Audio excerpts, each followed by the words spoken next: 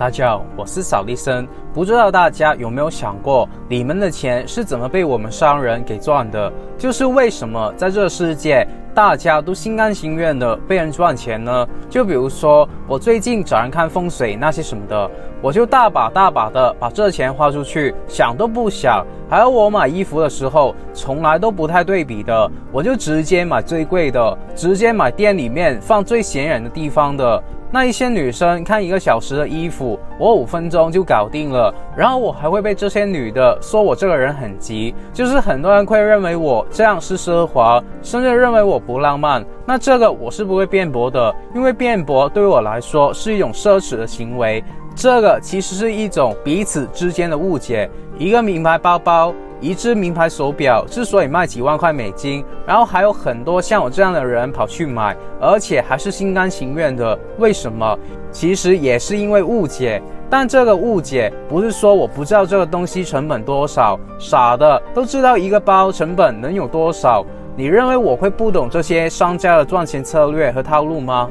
你们认为我买个名牌手表是为了凸显我自己的身价，就是你们认为我的奢华是来自金钱层面的。你知道为什么很多人一辈子都赚不到大钱吗？就比如说你去做生意好了，你卖件衣服成本100块美金，然后你标价150美金，你觉得你赚50美金已经很多了，你不敢标高价，你生怕客户会觉得你是黑商。但实际上这个世界你能说出的牌子，他们成本100块的衣服标价可能是1万块美金，然后我就会去买，还会觉得非常的值。你们想知道是怎么做到的吗？这就牵扯到一个经济学中最简单的原理，但也是被很多人低估的原理，就是信息的不对称。我不知道为什么最有用的原理往往都被人忽略。我为什么大学会选择经济学？因为我觉得经济学真的是这个世界上最有用的学科了。只是很多人读完经济，然后就从学术的方向去发展，就是很多人读书是为了考试的，所以经济学这么牛的科目被很多人念成了经济学家，然后出来找不到工作，因为外面的公司都不需要经济学家啊。就是很多人会觉得经济学是一门纸上谈兵的课，如果要发展就要从学术的方向去。而我觉得这门课真正的意义，就像我的频道一样，是专门培养企业家、投资家、有钱人的。我认为每个人，尤其是你想要成功的，你必须要懂经济学。所以首先，你不想错过任何关于这的一切，你可以考虑订阅我的频道，然后打小铃铛。如果你认同我说的这些，你觉得自己跟我是知音的关系，你也可以为这部影片点赞和分享出去。我想说的是，今天我会给大家举特别多的案例，像题海战术一样，一般我不会这样做的，主要是希望可以大量的给大家灵感。就是我这样说吧，这部影片只要你不是以打工的心态去看，放下你的职业框架，你重新去理解什么是赚钱，什么是套利，我相信你将会开悟觉醒，从此就依法不可收拾。那第一件事我想和大家说的就是通过信息不对称来做局。什么叫做信息不对称？其实很简单，这是指我知道的信息你不知道，或者你知道的信息我不知道，在你我之间就产生了信息差。比如说小的时候，那时候就喜欢攀比嘛，当时我家不是很富裕，然后很难得我妈给我买了一个笔盒，就是那种有弹簧的，你按一下就会弹出一个机关什么的，懂的就会懂啊。然后呢，我把这个笔盒带回了学校，拿了出来炫耀。其中有一个小朋友问我，这个笔盒多少钱啊？我记得好像是10美金左右，但我就说50美金。那时候10美金一个笔盒就已经很牛了，50美金不就上天了吗？当时其实也有几个人有这样类型的笔盒，但他们的不够我的贵，应该这么说吧，价钱应该是差不多的。但我说这是50美金，然后我就成了所有小朋友的偶像，成为了孩子王。以前我想吃什么零食，人家就会主动的请我吃，讨好我。虽然现在听起来大家可能会觉得这样的行为很恶劣，但其实所有人都很恶劣。我以前常听到一句话是这样说的，小孩子说谎，鼻子会变长哦。那这个就是最大的谎言了。在这个充满谎言的世界里，你们大人都要用谎言来骗我们小孩不要说谎，对不对？还是你们想让我们小孩提早适应谎言呢？我想表达的是，我接下来说的可能会冲击到大家的价值观，因为这个就是信息不对称，虚虚实实的，跟这个世界一样。你们知道我之前也提过的世界最富有的家族罗斯柴尔德家族是怎么崛起的吗？其实他们也是用了信息差做了一个局，就是在工业革命的时候，有一个德国法兰克福的年轻人，他叫纳坦罗斯柴尔德，他来到英国曼彻斯特的时候，纳坦一句英文不会说，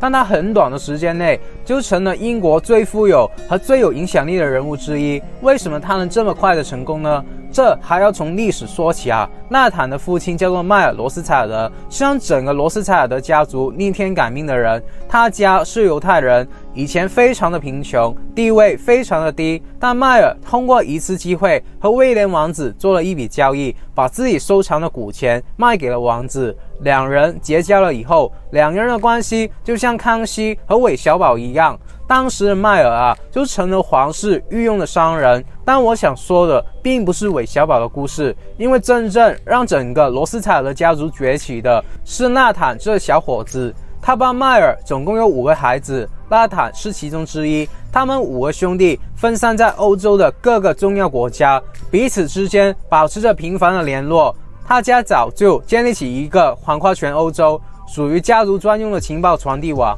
还配了专门的人员马车、快船，随时候命出发。在1815年的时候，英国和法国打仗，滑铁卢呢是一个著名的战役。罗斯柴尔德家族密切注视这场战况的进行，因为谁事先知道这个结果，谁就能赚上一大笔钱。如果英国获胜，那英国的国债行情就会猛涨。可拿破仑英勇善战，英国赢得希望很少。6月19号这一天呢，罗斯柴尔德家族里面有一个人最先得到了英国获胜的消息。当时既没有电话，也没有传真电报，他们就从荷兰的港口坐专用的快船到达了英国，把快报递到了纳坦的手中。纳坦接到了快报，只瞄了一眼标题，立刻就冲上马车，迅速的赶到伦敦。他得到的消息比英国政府早了几个小时，可就这几个小时，让纳坦获得了赚钱的机会。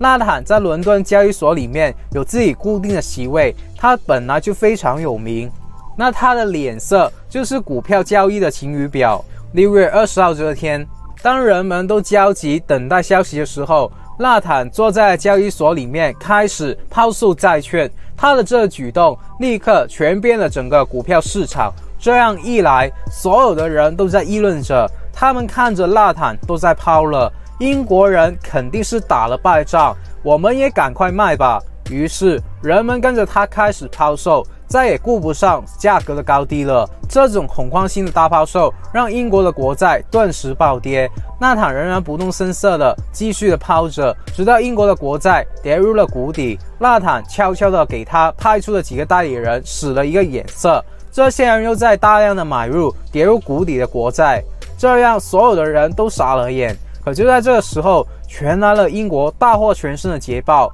使得英国的国债直线上涨。纳坦就在几个小时以内获得了几百万的英镑，这笔钱在英国当时可是一个大数。大家看，纳坦他靠的就是信息不对称赚的钱，他的信息比英国政府快了几个小时。这局就是非常典型的割韭菜，让这个家族时至今日也非常的富有。虽然非常的神秘，但是很多人都知道这个家族是我们看不见的最大的金融巨鳄。自古商人赚钱都是这样的，信息不对称才会有套利的空间。那有一个故事对于我的启发特别的大，我大概跟大家说一下，看看大家能不能有所觉悟。古时候呢，有一个古董的商人，他看到了一个财主家里面有一只猫，非常的漂亮。他同时也看到了这只猫的旁边呢有一个古董玩。这个古董商人呢就想，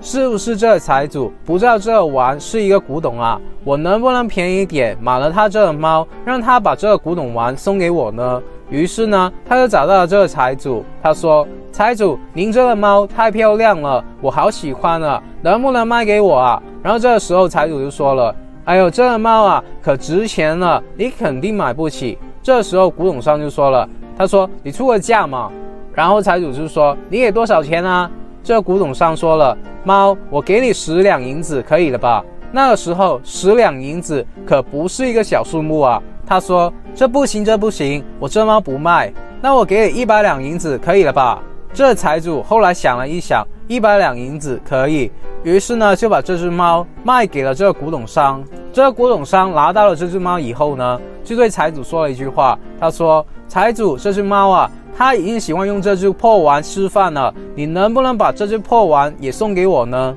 然后这个时候财主呢看了他一眼，说了一句话，你知道我用这个古董碗卖了多少只猫了吗？我怎么可能卖给你呢？大家听懂了吗？这就是信息不对称导致的交易风险。古董商认为财主不知道他是古董，而财主呢就是利用他的这种心理卖了一只猫。如果这次卖只猫赚100两银子，第二天卖只猫再赚100两银子，你看多赚钱啊！这个就是利用了信息不对称所做的一个局。古董商本来认为自己做了一个局去套那个财主，但反被财主给套了。大家是不是觉得很奸诈呢？大家会不会觉得人心很丑陋呢？但有一个问题，我想先让大家思考的，你是想做那个古董商呢，还是财主呢？就是当信息不对称这件事是无法避免的时候，你要不要提升你自己做局的能力？就算你不要成为财主，但至少你也可以避免自己成为古董商，对吗？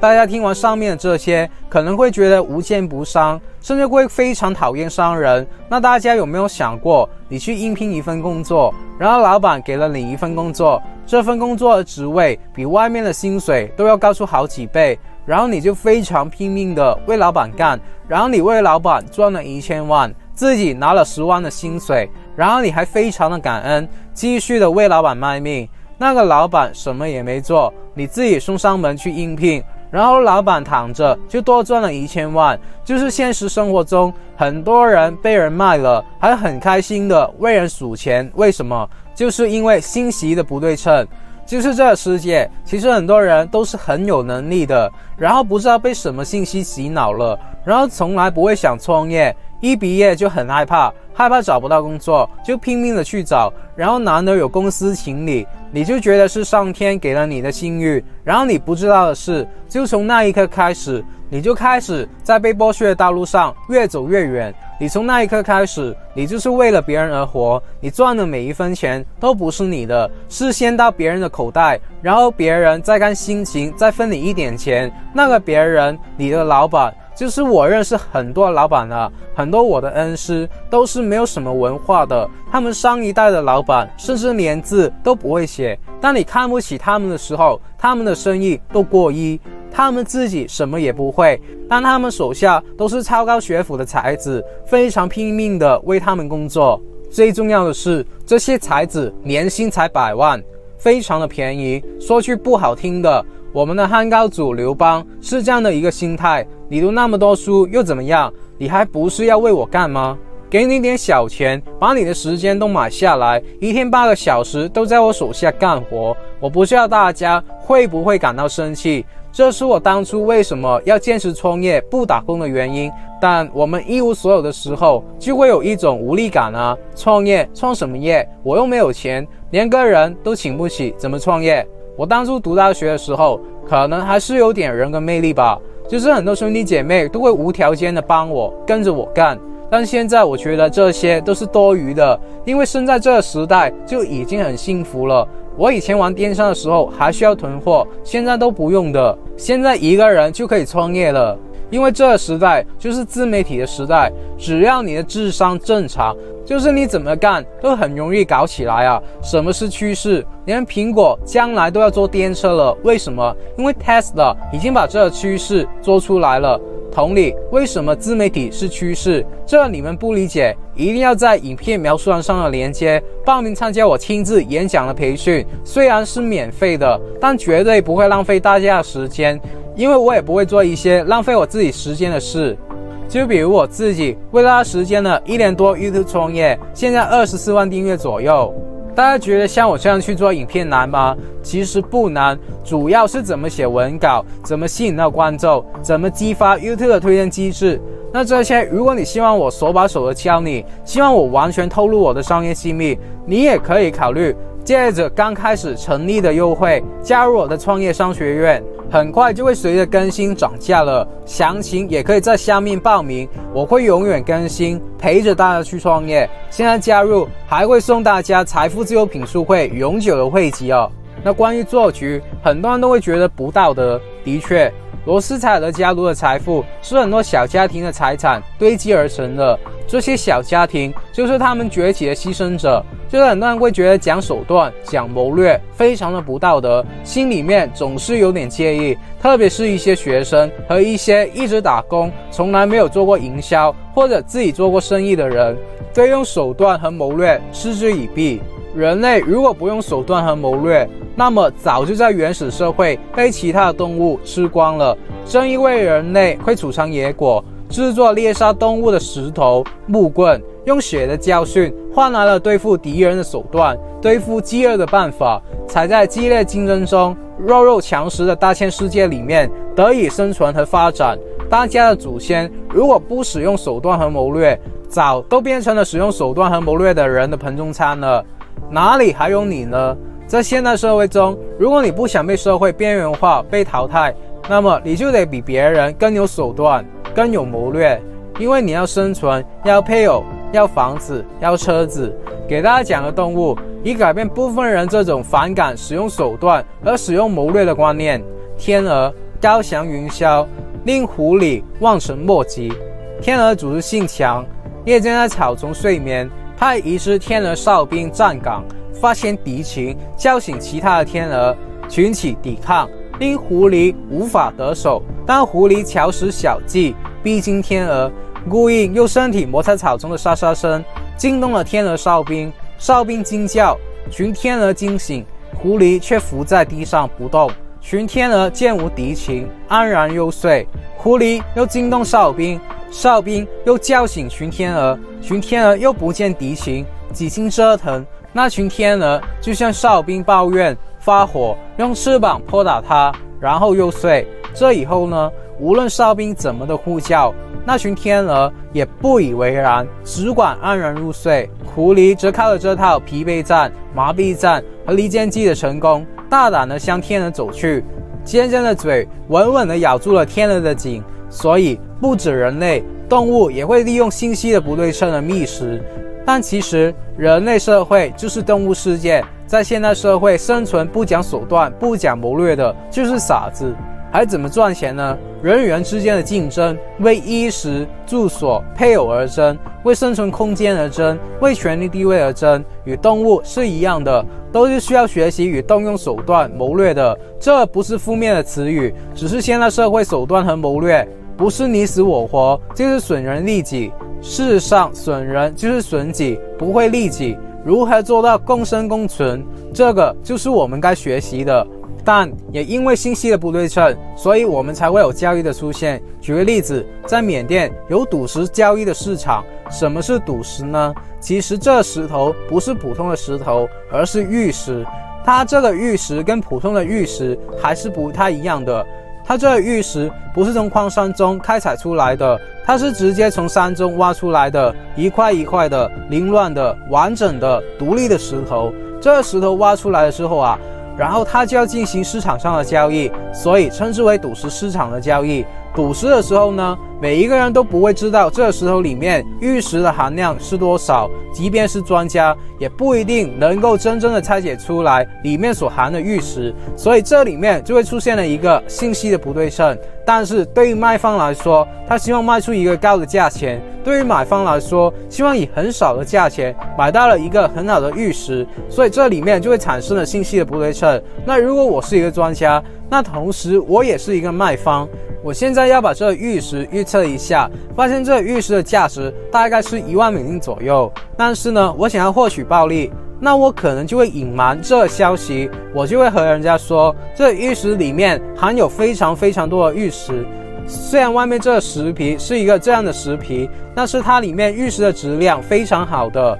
然后这个时候买方就有可能出10万美金来买我这个玉石，所以我就赚了一个中间由于信息不对称而导致了9万美金的暴利。而对于卖方来说，卖方他也会觉得自己很聪明，他也有可能花1万块钱买到了10万块钱的玉石。所以你看一下，为什么双方都不切开，是一个公平的交易呢？那假如来说1万块钱的玉石切开来就是1万块钱，公平交易了，信息对称了，那买方和卖方就很难获取暴利。所以这个信息不对称才导致了缅甸赌石市场的盛行，因为信息不对称会带来暴利。所以这也是为什么这个世界就是懂的人赚不懂的人的钱。比如说修个水管好了，我请一个师傅上来，他5分钟就修好了，他跟我说很简单，但他还是收了我不便宜的上门费。那我就看着他修的时候，我也是觉得蛮简单的，但这钱我还是要给他，对不对？那比如说风水好了，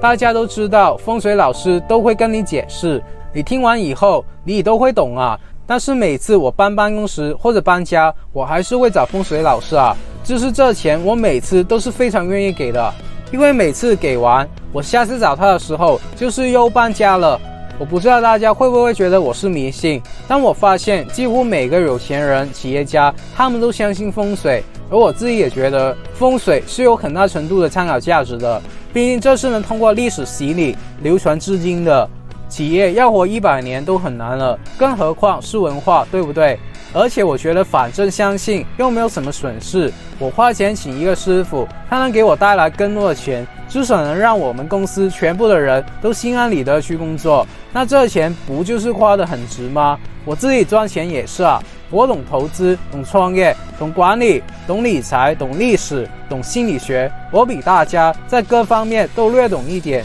那我不赚钱，谁赚钱呢？这句话大家自己去品啊。就是你想要成为一个赚钱的人，你就要有某些方面比其他人多懂一点。要做到这个，其实不需要你去学什么专业这些，你直接去看书就好了。你花点小钱把书买回家，然后当你把一本书能看上10遍，你的收入自然提升。我自己就是这么干的，你们觉得很扯是不是？我把《富爸爸穷爸爸》这本书就看了10遍以上，那怎么赚到钱呢？大钱我就不说了，小钱的话，那我有一部影片就是解读这本书的，然后这部影片就给我带来了不错的广告收入。虽然这些对我来说是小钱，但这个也是我频道能做起来的关键。书中自有黄金屋，读书和创业是有联系的，所以为什么我的创业商学院会送财富自由品书会的会籍，就是这个原因。当然大家只想要加入品书会也是 OK 的，我们团队每周2天用音频的方式为大家解读100本帮助你财富自由的好书，就是说你用听就好了。而且我们还有一个 Facebook 富人群组，就是一个富人圈子的意思，大家可以抱团互相交流资讯和资源。这样说吧，里面的兄弟姐妹都是比较有素质的，因为大家都有一个共同的信念，就是通过知识而改变命运。然后我本人还会带着大家去创业，我还会不定期的录制一些课程，就是我会总结群里面大多数人的疑问，给予一些不对外公开的意见。那大家有兴趣的可以在我们涨价之前在下面描述栏上的链接加入。但虽然说商人是要唯利是图，我也觉得商人肯定是要唯利是图，但不是说我们为求目的就要不择手段。于我而言，我的格言就是堂堂正正的经商，正正经经的做人。我们做局或者说使用谋略，还是要以利人利己为原则，这样大家才会心甘情愿的为你付钱。但是有些商家为了谋取更多的利益，往往就会失去了初心，他们会利用信息差而故意去隐瞒一些资讯。而经济学课本告诉我们，信息不对称会带来2个后果，一个是逆向的选择，一个是道德风险。什么叫做逆向选择呢？用我的话来说，就是劣币驱逐良币。比如说我们的二手车交易市场，这二手车交易市场呢，肯定有质量好的，也有质量差的。质量好的车，假如说它值个2万美金，那质量差的车呢，它值个1万块美金。当你作为一个买方来到这里的时候，你不知道哪一个车质量好，哪一个车质量差，你就有可能这样去想，质量好的车卖2万，质量差的卖1万，我平均一下是不是拿个1万5？你作为卖方的话，1万5是你最愿意出的价格，但是你会发现你出1万5的美金是肯定买不到好车的，因为那个好车呢，它值2万美金，那1万5美金的车达不到那个水平，所以即便你预估的平均价，也只能买个差的车。那如果市场上大部分的买家都是以这样的心态的话，整个市场就会出现没有好车了，因为好车都会被这些质量差的车挤出了市场，因为全都是质量差的车了。这就是劣币驱逐良币。还有你看我们好多的企业也是这样子的，高素质的员工和低素质的员工一样的薪水，你想象一下，那高素质的员工肯定想着，未来有一天我要赶快的跳槽了，要不然留在这里的话，不能把我的水平发挥出来，因为我获得的薪资与能力并不相匹配。所以到最后你会发现，大家干好干坏一个样，这个就是劣币驱逐良币，那剩下全部都是素质低的员工了。这是很多企业面临的一个问题，所以我们要从公司的绩效考核、奖励制度上下点功夫，这样才能真正的留得下高素质的员工。高素质的员工是多劳多得，小劳小得，有能力的薪水高，没能力的薪水低，这样一个正常的市场才能保证我们公司稳定的发展。还有你看我们旅游市场，刚开始旅游市场发展的时候呢，大家都为了拉客户，为了让更多人报名，把这个旅游的价格压得特别的低。比如说韩国游原价$500，现在只需要$200。你想想，这$200一个星期真的很不够，机票、住宿费等等，他怎么可能赚到钱呢？最后你看，我原价$500的韩国游旅行社就没有办法生存了，就会被这些$200的害群之马赶出了市场了。除非我把我的价格也变成了$200，但是都变成$200不赚钱了，所以只能选择其他的方式去赚钱的。所以你看，这就是为什么这$200的旅行社仍然能够活下去。那我们举个例子啊，假如说韩国游的成本是$250，你正常报$500，你赚$250，那这是正常或者是利润高一点的，是吧？但是你会发现，你报$200就要亏$50，你亏了这50从哪里来呢？